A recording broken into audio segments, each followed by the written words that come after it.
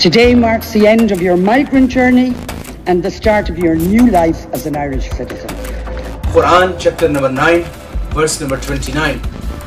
Allah subhanahu wa ta'ala orders the Muslims to kill the Christians, Jews, and if they do not surrender, then they have to pay jizya.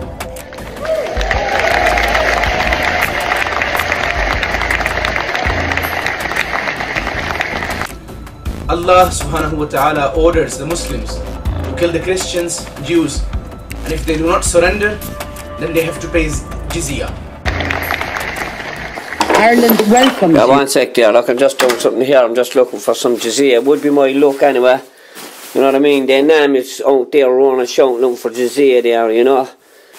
Today's date, the 6th of the 6th, 2026, lads, that's the date, and I was in out a few times, like, but I'm all out of jizya, you know. I'm walking up and down the street, stop baiting us with sticks and everything. You're not even allowed to walk on the footpath.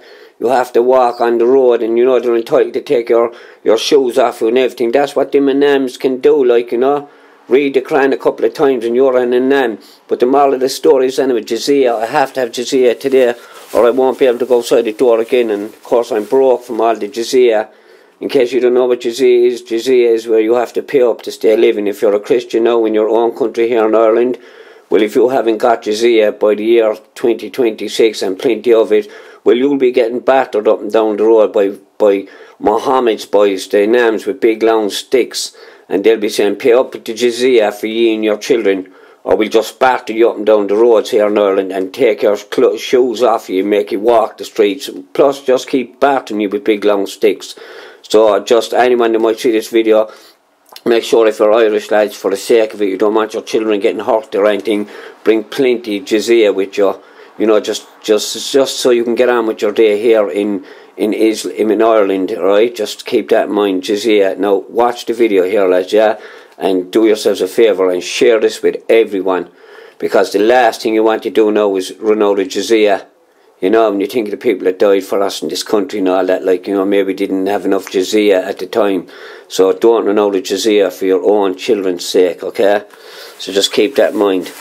Always have a monster pocket of jizya ready for Alhamdulillah and Muhammad and them and his boys, right? So with that said, lads, sub up to the channel, share this video with everyone, by the way, and just remember, Alhamdulillah all the way, yeah, Alhamdulillah all the way to the bank for the jizya. Welcomes you and encourages you to contribute to your new country to help build our small but great nation.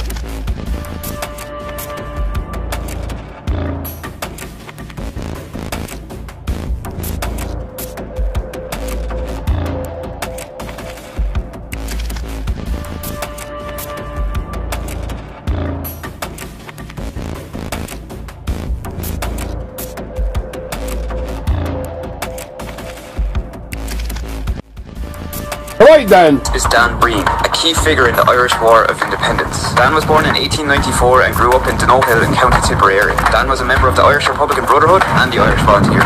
Dan was involved in the very first ambush of the Irish War of Independence on the 21st of January 1919 in Salahedbeg, only a few miles away from Dan's home. And Dan Breen of the 3rd Tipperary Brigade was one of the most wanted men in Ireland during the Tan War. His book, My Fight for Irish Freedom, is a must read for everyone. He was born 2 years after Dan. Yeah.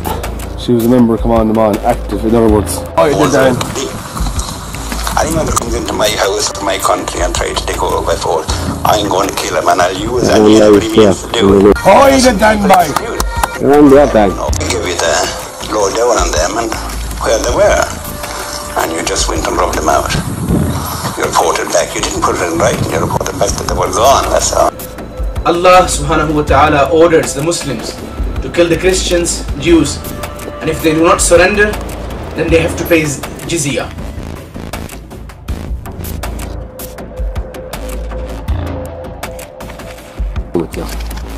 Christ the King there now, lads. And this is the gun of our Lord, and this is the Galty Mountain Range you're looking at. Galty Mountain by. There's so man in there and give you a little. Said the Galty Mountain by. Get up all after Galty Mountain by, lads. Rebel country, this boy, rebel country, bandit country.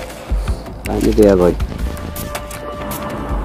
The Galty Mountains are the highest inland mountain range in Ireland. Did you know that? You know it now.